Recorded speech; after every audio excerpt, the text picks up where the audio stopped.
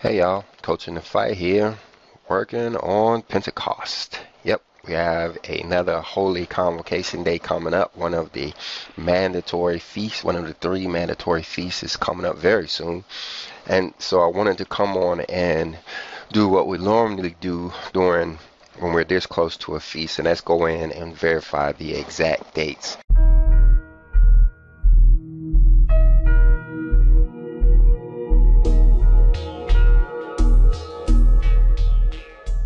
Before we jump into this class, I just want to give you a short introduction of what's going on in this class. We're talking about where, when, who, what, why, and how of the Feast of Weeks. Some call it Pentecost, or it could be called the Shavuot. We've combined several classes into one class in order to get a lot of information in this class. And I would advise that you watch it all the way through to the end, maybe even consider watching it more than once, because it does have a lot of information in here. We tried to get it in everything we could into this one little short video about the Feast of Weeks. This is a holy day feast that we're talking about, and as with all holy day feasts, this is a watch day for many people around the world. That's why we were sure to put in, the date of the Feast of Weeks, and even went far as to show you how we calculated, how we came up with the date. But it is a watch date for those who are waiting for the outpouring of the Holy Spirit. But it's also a watch date for any of you tribulation watchers and those who are waiting for the rapture or the change that we're all expected to go through.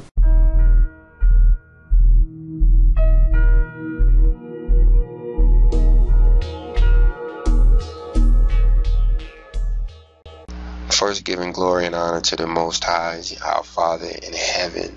Hallowed be his name, who created the heavens and the earth. We're going to look at verse 15 and 16. We're going to take a few notes here. It says, "And ye shall count unto you from the morrow after the Sabbath, from the day that ye brought the sheaf of the wave offering. Even 7 Sabbaths shall be complete. Even unto the morrow after the 7th Sabbath shall ye number 50 days. And ye shall offer a new meat offering unto the Lord." Now, some of the things that we need to pull out before we get into exactly when this feast day is, we have to look at what it says. It says, from the morrow after the Sabbath. Now, we got a PowerPoint over here, and we're going to put all of these up here. We're going to take a notes of what they are, but that's one of the things we got. We got the morrow after the Sabbath. From the day that ye brought the sheaf of the wave offering, 7 Sabbaths shall be complete. Now, as far as I'm counting, that's 2 of them right there. 7 Sabbaths complete. So we got 2 requirements out of verse 15. Now let's look at verse 16. It says, "Even unto the morrow after the 7th Sabbath shall ye number 50 days, and ye shall offer a new meat offering unto the Lord." Now, there's another one to me, looks like morrow after the 7th Sabbath, and another one says number 50 days.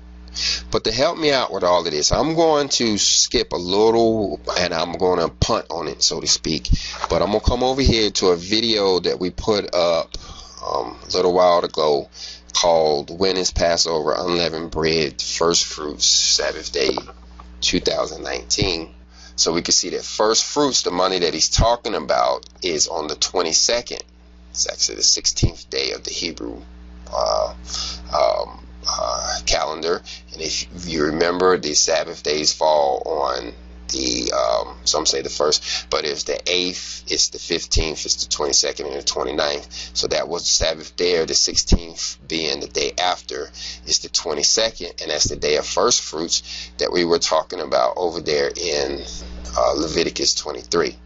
All right, so now we're going to come over here to this tab. So this is on timeanddate.com, where you can go in and punch in the dates. And what we put in was April 22nd, and we added 50 days. We added 50 days to it, and the number that we get is Tuesday, June the 11th. Tuesday, June the 11th. And it appears to be June the 11th, 2019, according when we meet the requirement of the 50 days. Just punch it in 50 days. Okay? But now We have to make sure it meets the other requirements. This is where a lot of the other guys are going to fall apart when they start messing around and trying to come up with the exact date of the Feast of Weeks because of these requirements here and making them make sense. If you use any other calendar besides the Enoch calendar, you are not going to get these 4 requirements. And if you think you have a correct calendar, if you think the calendar you're going by, I don't care what kind of calendar it is, if you think the calendar that you're going by is correct, make this Feast of Weeks line up with these 4 requirements. And you can pat yourself on the back and be like, yep, I got it. I knew it. But we're going to go on.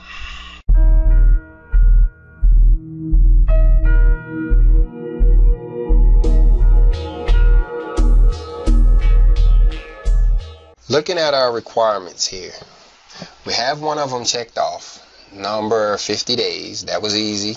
Just put in 50 days. But let's see about this one. See if June 11th falls on the morrow after the Sabbath day. Now, in order to do that, we have to find out when the first day of the month is. And this is how you would calculate a Sabbath day. We use the sun and moon data for one day from the U.S. Naval Observatory. And what we do is come in and find when it says the new moon is.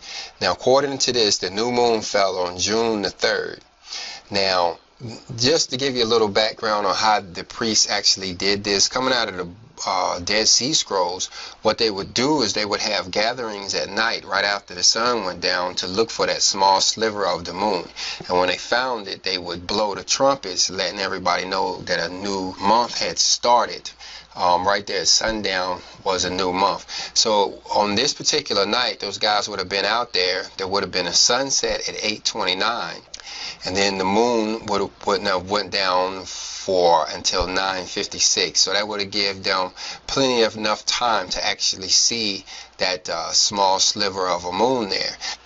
So that would make the 4th of June the actual first day of the month. Now let's look over here.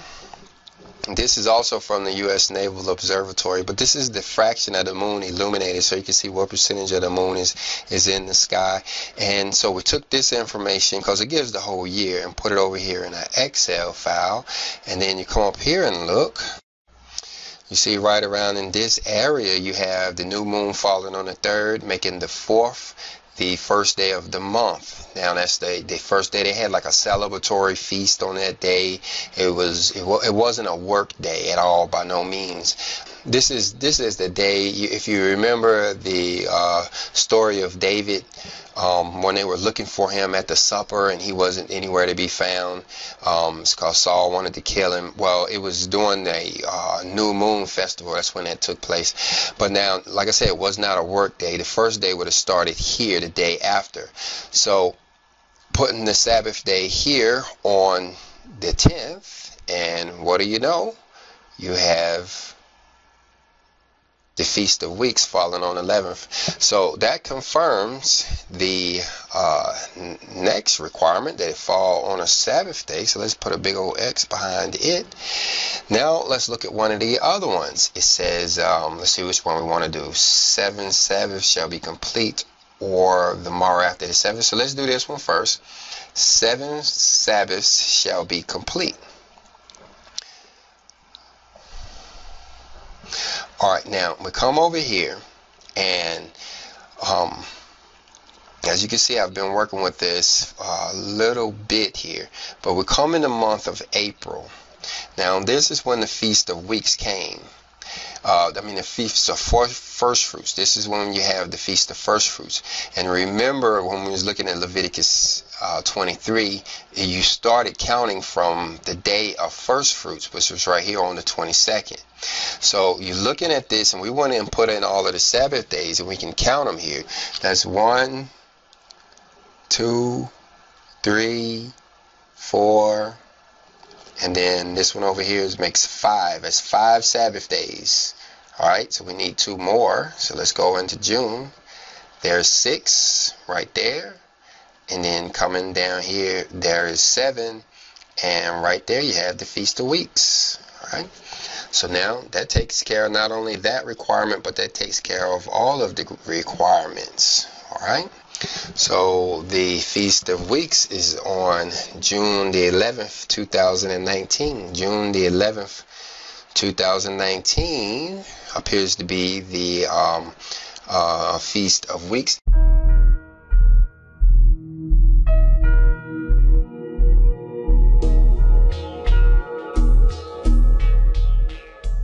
Hey y'all, Coach in the Fight here, over here at Herman's Academy. We're always getting questions about the Third Testament of the Bible. I want to take a minute just to go ahead and familiarize you guys with the Third Testament of the Bible. I'm even going to give you a link at the end of this.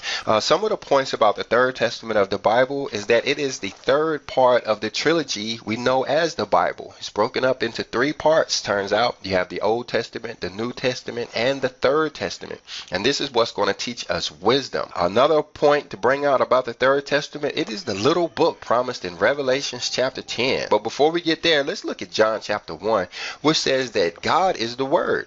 When you read John chapter 1 verse 1, it says, "In the beginning was the Word, and the Word was with God, and the Word was God." Let's look at Revelation chapter 10. The first two verses of Revelation chapter 10 is where we get the promise of a new little book. But if you look at closer at verse 2, it says, "And he had in his hand a little book open, and he set his right foot upon the sea and his left foot upon the earth." Now let's look over here on further down in Revelation chapter 10, and we see that at the trumpet blast, the seventh trumpet blast, we're supposed to get another little book. Everybody at the seventh trump is going to get the Third Testament of the Bible in one way or the other, but I'm going to give you a couple of links here. Let me look over here at Revelation chapter 19. Verse 11 says, "And I saw heaven open, and behold a white horse, and he that sat upon him was called Faithful and True, and in righteousness he does judge and make war." This is the second coming of Yehoshua HaMashiach. This is the second coming of Christ. This is the Messiah coming. This is the day we're all waiting for, when the Messiah comes down on his white horse with his angels surrounding him at the seventh trump. But let's look right here at verse 13. "And he was clothed with a vesture dipped in blood, and his name is called the Word of God." So when the Messiah comes back, his name will be called the Word of God. And why? Because he's always been known as the Word of God. And now that we are getting the Third Testament of the Bible, completing the trilogy, we have him all together. We have his three parts. We have the love, we have the law, and now we have the wisdom, to where we can get a full understanding of who our Father is.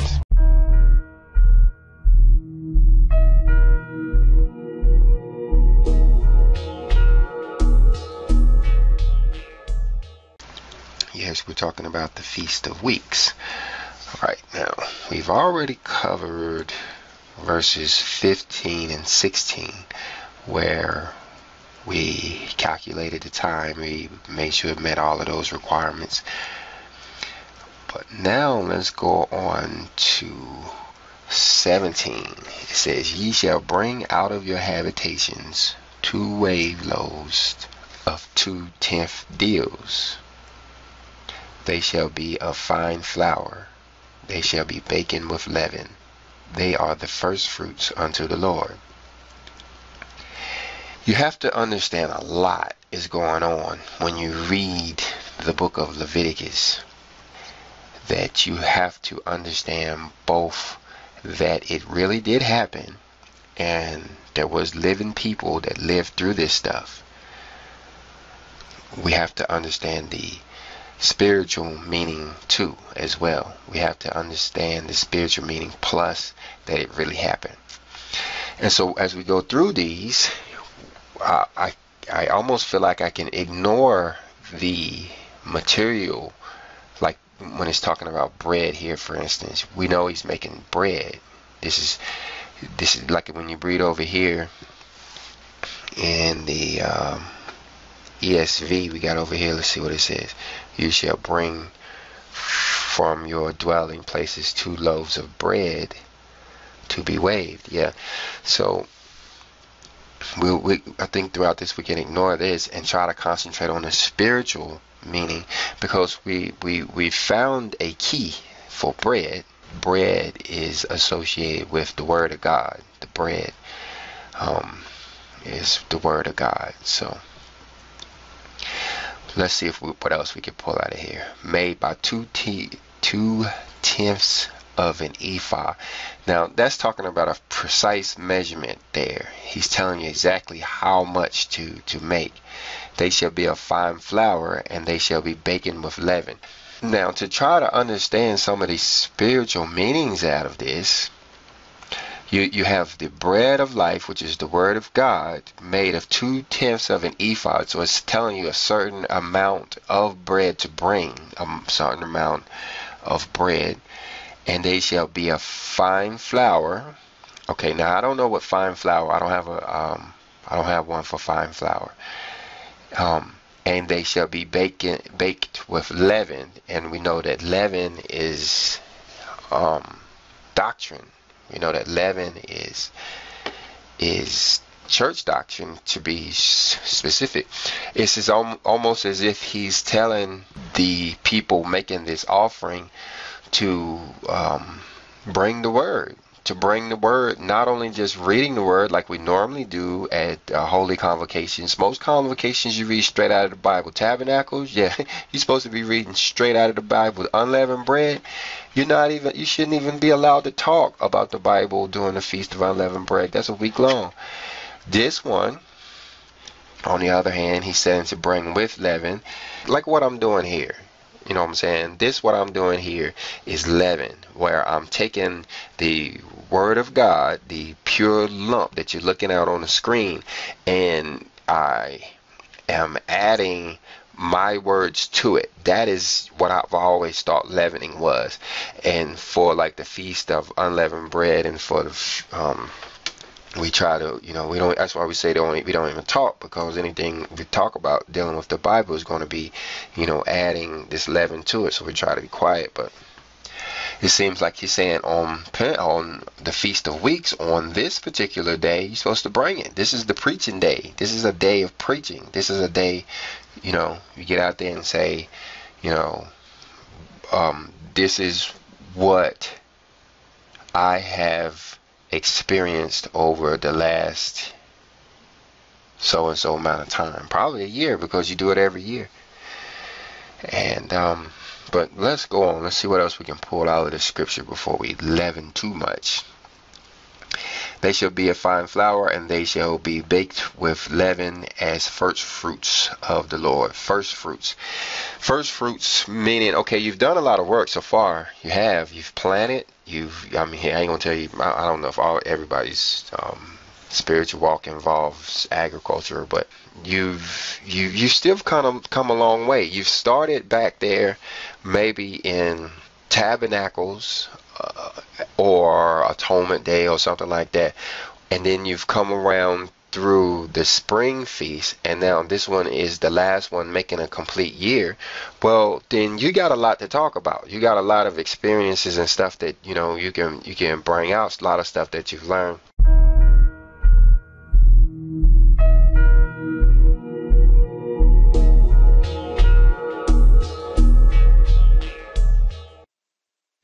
But you know what? Let's go on to verse 18. You read it all in the King James Version. Ye shall bring out of your habitations 2 wave loaves of 2/10 deals. They shall be of fine flour. They shall be baken with leaven. They are the first fruits unto the Lord.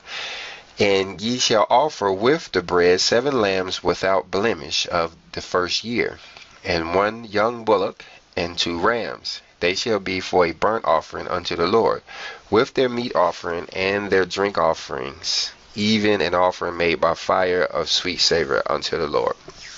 Okay, let's jump slam into the spiritual meanings of this. Praise the Lord. My Father, we need your help to understand this. But let's see. And ye shall offer the bread, with the bread, which is the word, 7 lambs. Now, the lamb is the Messiah. So how are you offering 7 lambs?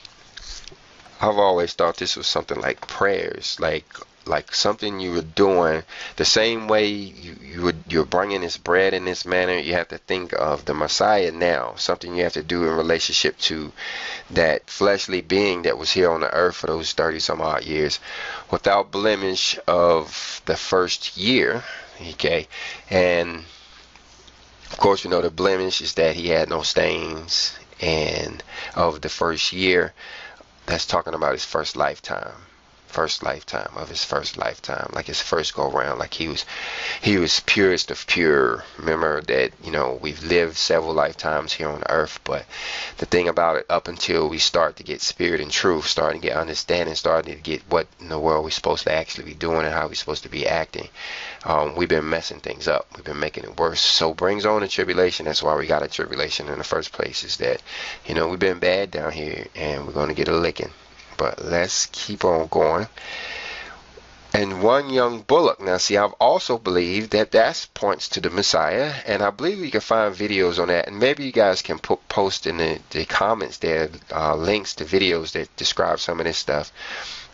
But I believe all of these point back to the Messiah, even the 2 rams, all of them.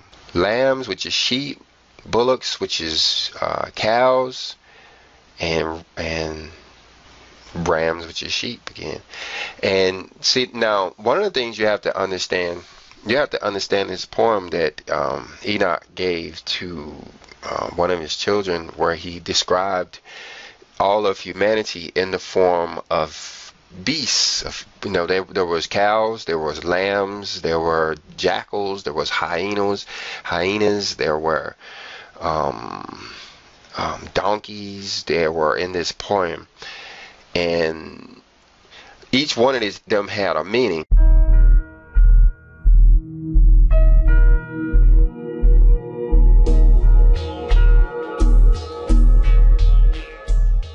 You have to go back to that poem. Anyway, let me go on. They shall be for a burnt offering. Now, a burnt offering is, now I have heard that that's when the Messiah was put in the tomb or put on the cross. That was a burnt offering, him actually dying or being put in the grave. One and or both was the burnt offering.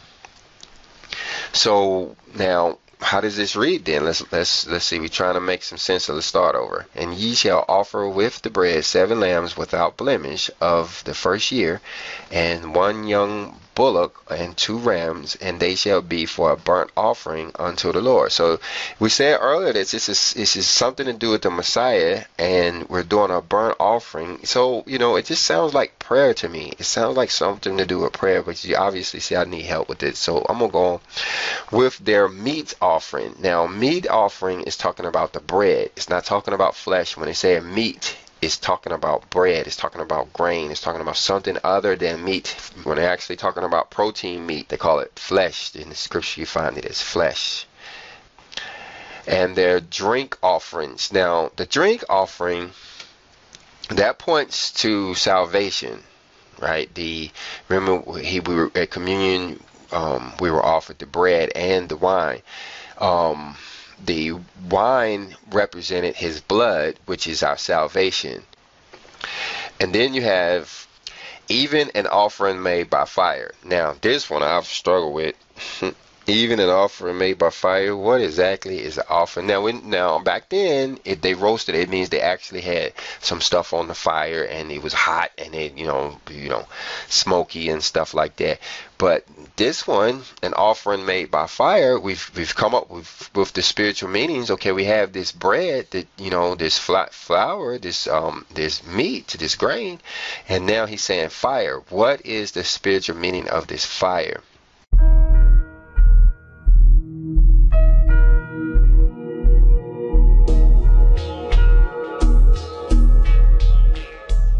And then it says, of sweet Savior unto the Lord.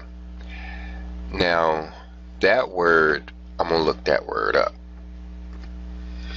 Okay, looking this word up over here on Yahoo, I believe.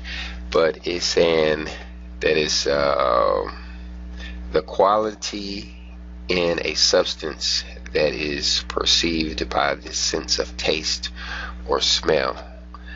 Then yet another one. But when I see that, I think about prayer and what the scripture says as far as incense burning and different smells and different stuff. And it seems to be tied to prayer many times.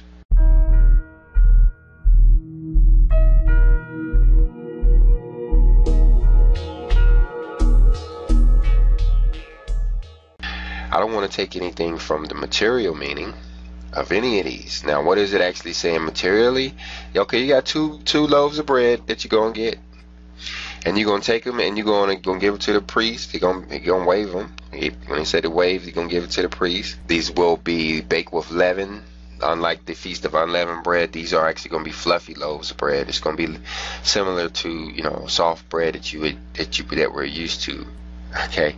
Now, thing is, when you get to 18, he's actually talking about 7 lambs and of a year with that. This is eventual, guys. When you listen to the beginning parts of Leviticus 23, it starts telling you about how the offerings and stuff is supposed to work, and it also tells you what is the substitute for what. Having 7 bulls that you can sacrifice at one time is kind of like, I don't want to say the goal, but you don't start off there. You kind of start off with bread, actually. When you don't have anything else, you start off and then you work your way up through birds and then sheep and goats, and then before you start getting into cattle, is my point. But there is some sacrifice here. Okay, but let's go on. And you see down here you have the bread and the meat, bread and the wine. So it's kind of like a communion deal where you have the bread and the wine. The Messiah is involved, talking about lambs and rams. But I was trying to give the materialistic meaning of it. Yeah, well, it at least sounds like a barbecue. Don't it? I mean, you have all of these animals that you have sacrificed, and now you're about to use some fire to make an offering, and you want it to smell good, so you need to add the proper seasoning to it, and it looks like you're supposed to have some wine to go along with it and some bread. This is a barbecue, guys. When I first read the Bible, that's what I thought this was. I still do. It's just hard to explain, but it seems like a barbecue, like what we would do on one of the holidays, like Memorial Day or 4th of July or something like that, where we would come together as families and friends and sit around and talk and be merry. It's just the difference is, instead of people having whiskey and beer, they got wine, and instead of pork butts on the grill, they got lambs and clean animals on the grill. And instead of praising their money and their governments that got them the ability to sit there with their friends, they would be praising the Father that created the heaven and the earth.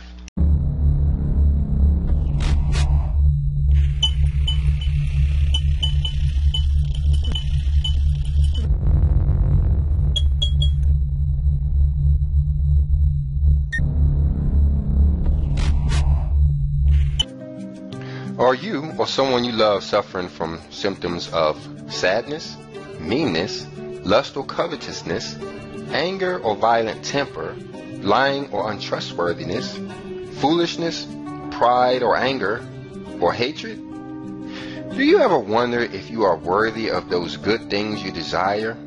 If so, you may be suffering from chronic doubtfulness disorder. Chronic doubtfulness is a mental attitude disorder that affects how you think towards and react to life's challenges. The symptoms of chronic doubtfulness disorder are perfidiousness or unbelief, incontinence or the lack of self-restraint, infidelity or unfaithfulness, or deceitfulness. Some of the causes of chronic doubtfulness disorder are ignorance of scriptural truths. Chronic doubtfulness disorder affects millions of people around the world, and if untreated can lead to relationship issues, unsuccessfulness, and a spiritual death. But do not worry, there is hope. Introducing the Shepherd of Hermas. The Shepherd of Hermas is holy scripture that teaches the principles of the angel of repentance. Reading, practicing, and applying these principles regularly will strengthen your spirit with the whole armor of God. This spiritual cloak of protection is woven throughout with essential virtues like faith, self-restraint, power, and patience. The Shepherd of Hermas is all you need to combat and cure chronic doubtfulness disorder. Guaranteed. Side effects will include simplicity, innocence, chastity, cheerfulness, trustworthiness. Prolonged use will cause the understanding of others, concord or harmony, and charity. Disclaimer: the actual book of the Shepherd of Hermas must be read frequently for real and lasting effects. Do not stop reading the Shepherd of Hermas or practicing its teachings before consulting the Creator.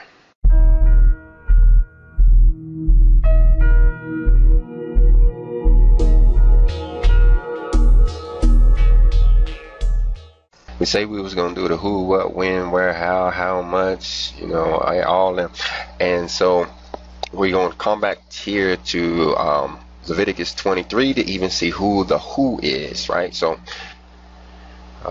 coming all the way up here to verse 3. And we can talk about the who. We can get the who part over with. See right here where it says, the Lord spake to Moses, saying, speak to the people of Israel and say to them, these are the appointed feasts of the Lord, that you shall proclaim as holy convocations. They are my appointed feast. Creator is speaking to Moses, and what is he telling Moses? He says, speak to the people of Israel and say to them.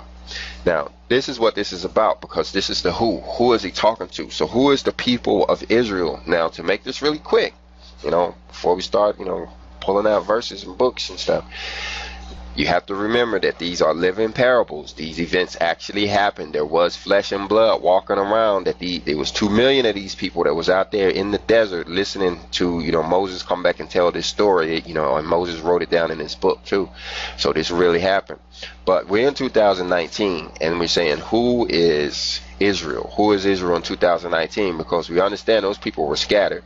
And then we understand that we have been reincarnated and have been here multiple times, and you have, to where there could be Israel in any race, color, that part really doesn't matter anymore. Now, I'm trying to draw this little Venn diagram thing, and I wish I could, saying that there are 3 parts here. I'm going to have to pull out the verses. These 12 Jesus sent forth and commanded them, saying, go not into the way of the Gentiles, and into any city of the Samaritans enter ye not. All right, now I'm going to put this in context, because right here we understand that the world is broken up into 3 groups of people. 3 groups. All right, the Gentiles right here, the Samaritans right here, and the house of Israel right here. Now, at the time of the Messiah, when this was written, those were the 3 groups, and at today's time, these same 3 groups exist. You say, well, who are they? Okay. Now, back then, you have to understand who they were back then. Remember, it was a living parable. It was a demonstration of what it looks like in the fleshly. So, but you have to make the switch between the spiritual meaning of this stuff now. Praise the Father we can. We're in the 3rd era where we can do such things. Well, so you have Gentiles, Samaritans, and Israel. So I'm just going to tell you what I believe they are. And, comment, let's talk about it in the comments. If you disagree, fine, let's talk about it. But today, Israel is anybody that's calling on the Father. We have different degrees. Some are calling harder than others. But there's this people on the planet who not only believe that a Father exists, a Creator exists, but they're actually in pursuit of His pleasures. Meaning they're trying to please Him. They're trying to, be on His good side, so to speak. Then there's a group of people who deny Him, who say that he don't exist. He ain't real. He is some fairy tale made up stuff. He's no different than what you would watch in, the Avengers or, stuff like that. right here it says, and into any city of the Samaritans. Now, here's where it gets a little complicated. It said, well, who are the Samaritans? The Gentiles are on one side of this pendulum swing, whilst Israel's on the other side of the pendulum swing. Samaritans are right in the middle. Samaritans are people who back then, you got to understand who the Samaritans were back then. These were the other 10 tribes of Israel, the 10 tribes that went into Assyria and assimilated into that nation, still there today. These people are the Samaritans. They understand that the Father is real. However, they are now, and they were then incorporated, indoctrinated. They were inseminated into the culture around them, into the Gentile culture. So it's like they started off as being Israel, and when you look at their culture, it looks Gentile-ish. It looks like they're Gentiles. So they're right there in the middle, and there will be various degrees of that. There will be various degrees of that back then, and so that's what you have today. But notice that we're going to add a little, we're going to narrow it down a little bit more right here. He says, when you come into the land that I give you and reap its harvest, you shall bring the sheaf of the first fruits of the harvest to the priests. Let's jump over here and read it in the King James right quick. It says, and the Lord spake unto Moses, saying, speak unto the children of Israel, and say unto them, when you be come into the land which I give you, and shall reap the harvest thereof, then ye shall bring a sheaf of the first fruits of your harvest unto the priests. First we narrow it down to Israel. Now we'll have to narrow it down to when ye be come into the land which I give unto you, and shall reap the harvest thereof. So that's what I believe he's talking about, is the reincarnation here, with us as human beings are the fertile land, and the spirit of the Father, the Holy Spirit, being the seed. And and that's why we have to take care of our bodies. Now, this is still material stuff too. I'm just trying to make sure we understand that we have both that we have to figure out here. We can't just go by the materialistic, and can't really just go by the material, the spiritual either. You can't just concentrate on the spiritual. You have to have a balance there. So that narrows it down there. Right there, that narrows it down. This is who right here. This is the who is he talking about. Okay, now to sum this up, who is it that's supposed to be keeping the Feast of Pentecost? Who is supposed to be doing this? First of all, I say that out of the 3 groups, Gentiles, Samaritans, and Israelites, the Gentiles are those who don't recognize the Father. Samaritans would be those who recognize the Father but are Gentilish in nature. The group that I believe that he's calling out here are the Israelites, which would be those that recognize the Father and are obedient. But I also want to point out that it does say, when ye be come into the land which I give unto you, and shall reap the harvest thereof. And everybody may not feel like this.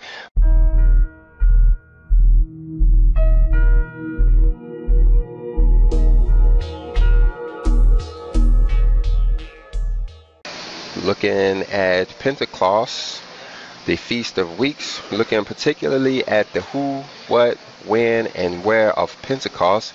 This little short video is going to be about the where.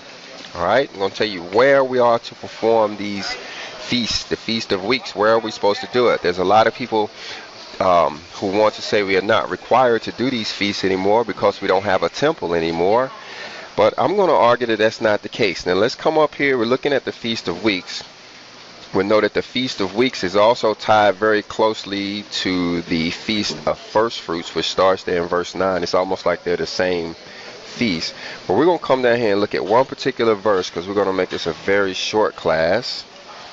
And that is verse 14. It says, and ye shall eat neither bread, nor parched corn, nor green ears, until the selfsame day ye have brought an offering unto your God. It shall be a statute forever throughout your generations in all your dwellings. Okay, now, like I said, this is going to be a short class, and there's your answer right there, in all of your dwellings. Now, I humbly say, just to kind of give myself a little bit of credibility in some of the stuff that I say, but I've read the scripture, and nowhere does it ever tell you that you had to perform these feasts in a temple. This right here, this is coming out of Leviticus 23.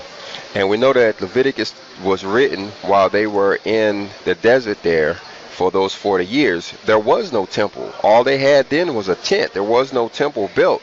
So to now say that because the temple has been destroyed, there should be no feast, that to me doesn't line up, considering when the feasts were instituted, there was no temple in existence at all. In fact, they barely had a tent. They just built a tent there at the end of Exodus. In one of the earlier classes, we were reading that Noah was even instructed about these feasts too. And he didn't have a tent, an ark, or any of that. So to me, these feasts are not tied to any temple or tied to any place at all. In fact, he's instructing us right here that we are to perform these feasts in all of our dwelling places. And since this holy day we're supposed to have leavening in our bread, we're going to have a word from the Reverend Pastor Deacon Dr. Doug. Here's the Reverend Brother Pastor Deacon Dr. Doug. Telling everybody, I'll bring you spirituality at a savings during your economic toil. It's blessings at a discount with my multi-purpose prayer oil. You see, you can pray with it. Anoint yourself. Use it like a lotion on your skin. It's also the type of oil you can pour in a pan and cook your chicken in. Let me hear you say finger licking good. And that reminds me, it's also a personal lubricant. Let me hear you say smack it up, flip it, rub it down. And it all comes back except for 2 tablespoons. So I'm telling everybody, I bring you spirituality at a savings during your economic toil. It's blessings at a discount with my new multi-purpose prayer oil. Can I get an amen? Let me hear you say boom shakalaka. Boom shakalaka. Let me hear you say smack it up, flip it, rub it down. Oh no. Boom shakalaka.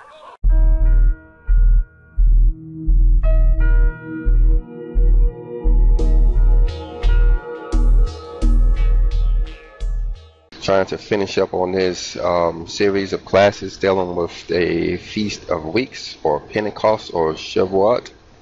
Depends on what you call it.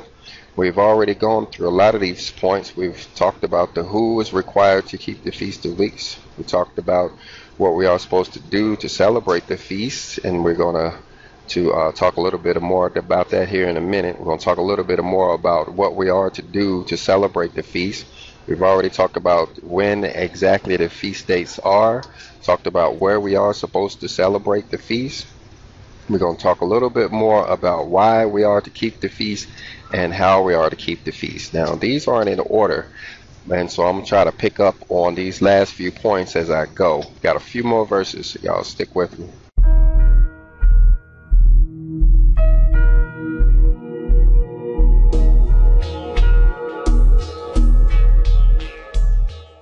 Alright, so let's pick up where we left off here at verse 19. Again, we have the ESV over there on the right hand side, but we're going to read from the King James Version.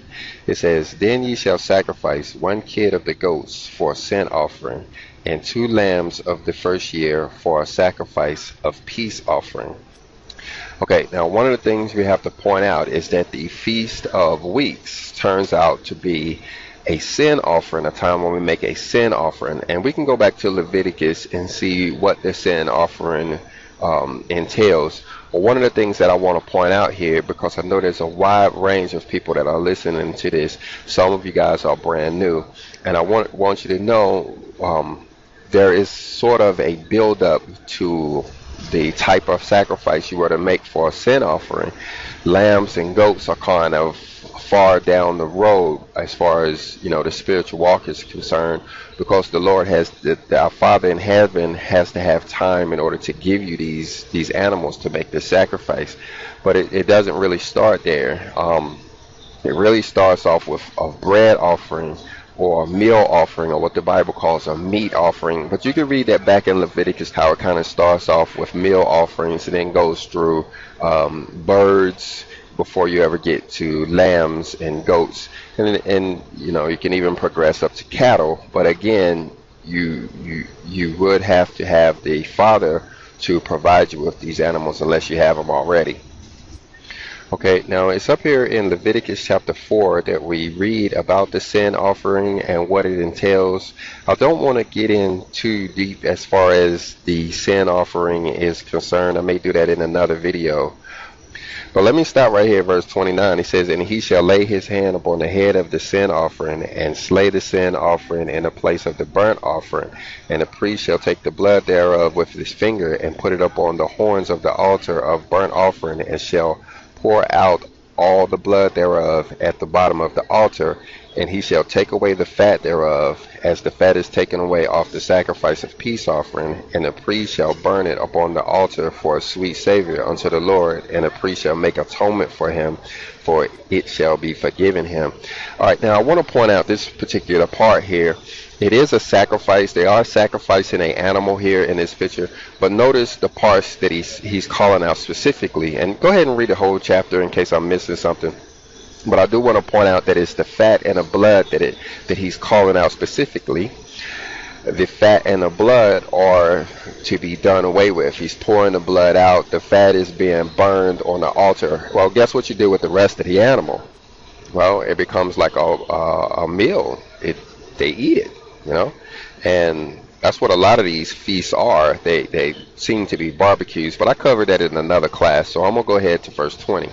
He says, "And the priest shall wave them with the bread of the first fruits for a wave offering before the Lord. With the 2 lambs they shall be holy to the Lord for the priest." Now, what's going on here is actually overly simplified to the point where it's hard to believe that they're actually just waving these loaves and this flesh here. They're just waving it before the Lord as if the priest was to hold it up before the Lord and to hold it up before the congregation and wave it and says, look what Coach has offered. But then after they wave it, they ate it. You know, it became a huge feast. That's why they call these feast days, is because they ate all of this food. And we're talking a lot of people, and we're talking a lot of food that they ate during this time. All right, let me go on to 21. "And ye shall proclaim on the selfsame day, that it may be an holy convocation unto you. Ye shall do no servile work therein. It shall be a statute forever in all your dwellings throughout your generations." Now, I know there's a lot in this compilation video once I get it all put together. But as far as to how we are to celebrate the feast, I do want to pull out this verse right here and give a little part of my testimony. Going all the way back, when I first read the book of Leviticus, when I first read this book, Exodus, Genesis, and Deuteronomy, and Numbers 2, I was by myself. I didn't really have any support from any other ministers or any other Bible believers or any church people or anything like that telling me how I was supposed to feel about what I was reading. So I kind of took it upon myself naturally to read and comprehend what I was reading. And this is what jumped out at me first, was "Ye shall do no servile work therein." I didn't have anything to sacrifice. I didn't have, any knowledge of any of this other stuff that was going on, but I did know how to take off work and take a day of rest. And that to me was what it started off as being for many, many years. When I honored these feasts, when I celebrated these feasts, it was merely taking off work, being by myself. And I thought about it for a while. I thought about it for a long time. Okay, how is this actually working? And to sum it up in one sentence or less, what it seems to me is like, once you took off work, once you put yourself in a position where you could serve the Lord, away from the daily grind, you were in a position where you could serve the Lord.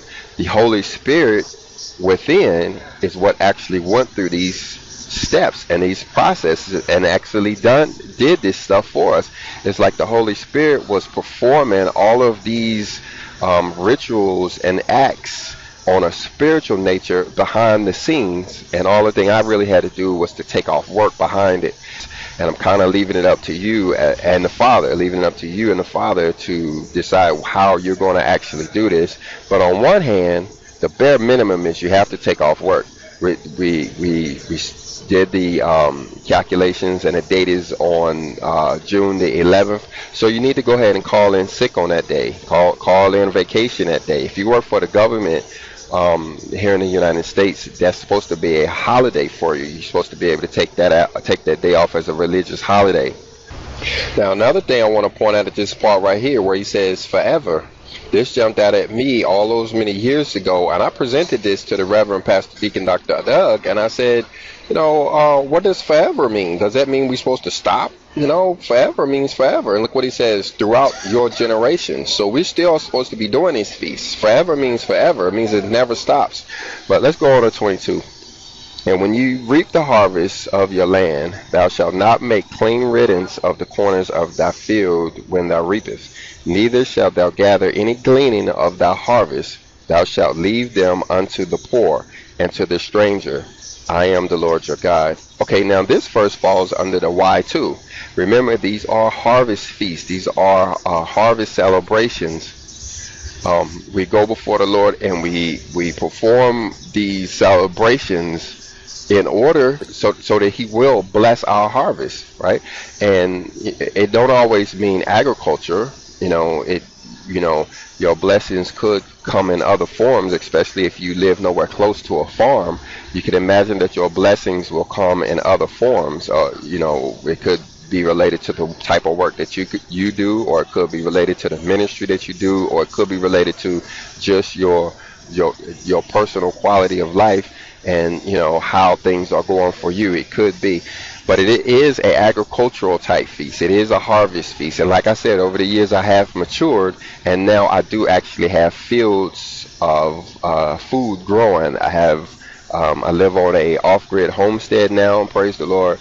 And I attributed the acquisition of that farmland to these feasts. I actually do. I got the land during the Jubilee year, and I can look back at the previous years, not years, but the previous year, I'm going to say 2014 and 2015, when I really started, trying to perform the feast to the letter, that, I found myself, getting a piece of land, and now we grow stuff. And so why do we keep all of the feasts, or why do we keep in particular the Feast of Weeks? Is so that we can have an abundant harvest. But look what he's saying here in 22. He says, and when you reap the harvest of the land, meaning after you've gotten the harvest, you've gone through these feasts, you've prepared yourself, spiritually, using the scripture there as a blueprint to prepare yourself, and now we're expecting to get a harvest. But look what he says here. He says, and thou shalt not make clean riddance of the corners of thy field when thou reapest. Let me come up here to the ESV and see what it says. And when you reap the harvest of your land, you shall not reap your field right up to the edge, meaning that you should leave one. This is about sharing, guys.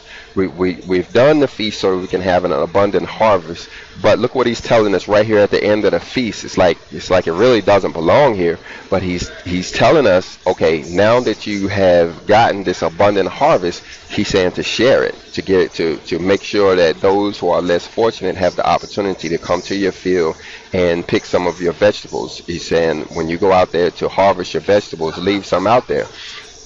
So it's saying right there, nor shall you gather the gleanings after the harvest. Meaning you don't, after you've harvested your field, you don't go back there and pick it clean. You don't go back out there and make sure there's nothing left. You actually do leave some food out there. That is a biblical requirement, to leave food in your field. Right? Then it says, you shall leave them for the poor and for the sojourner. I am the Lord your God. Right?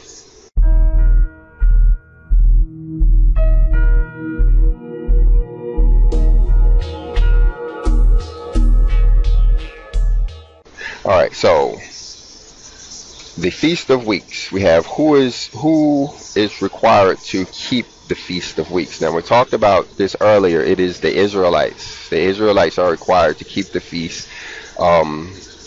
You can put a caveat on it, or the scripture does, give room for a caveat that says if you have received the land and gotten a harvest. But I would be careful with that, because he may be talking about on a spiritual nature, and we could mess up if we make the assumption that he's talking about material harvest and say, well, I haven't seen any harvest, when he's actually talking about a spiritual harvest, and turns out you have an abundance of that, you could be in error, and you could find yourself going backwards if you miss that feast.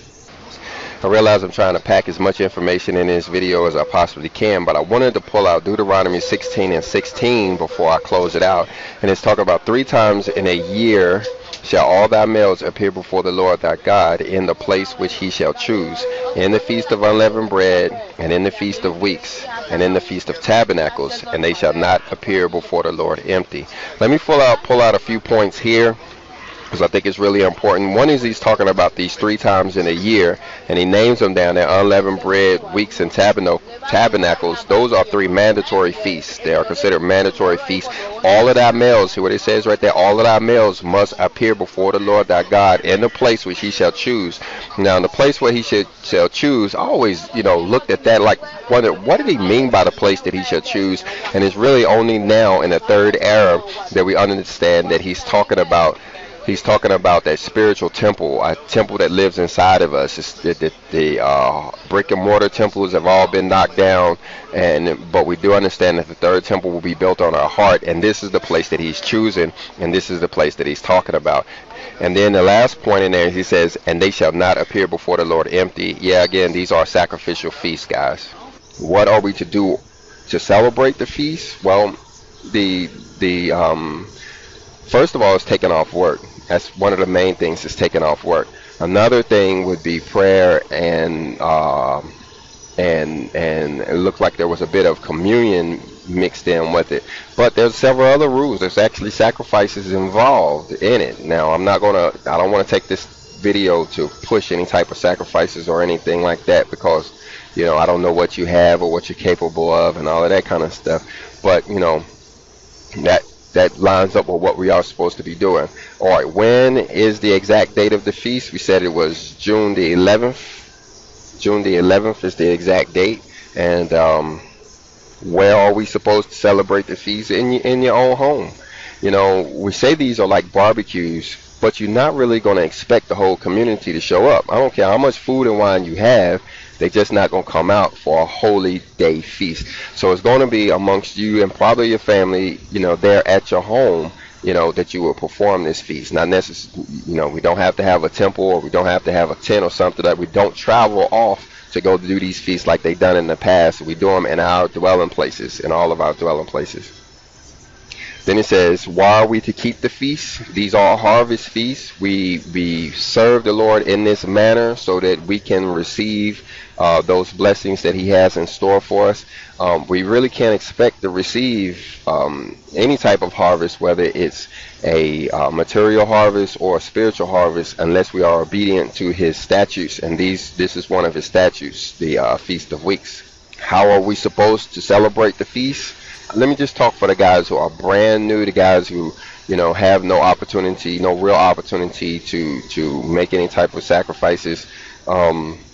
Just make sure you take the day off. Make sure you take the day off work, and spend some time away from anything that could distract you. Like, it may not be the day to go shopping. It's not the day to wash the truck or whatever. Take the day off work and spend some time in prayer. Might I add, this would be a good time to read scripture. And you should consider reading the Third Testament of the Bible, or even listening to the audio version over there on YouTube, so that the spirit inside of you can do its work, so it can go before the Father and get the necessary atonement for you. But I'm gonna go ahead and get this posted up. If you have any questions, please leave them below. If you have any comments, please leave them below. Any clarifications or anything, we appreciate all you guys making your comments and such. Alright, we're going to go ahead and get this posted up. Y'all pray for us. Hermes Academy. Power, patience, continence, and faith. We teach virtue.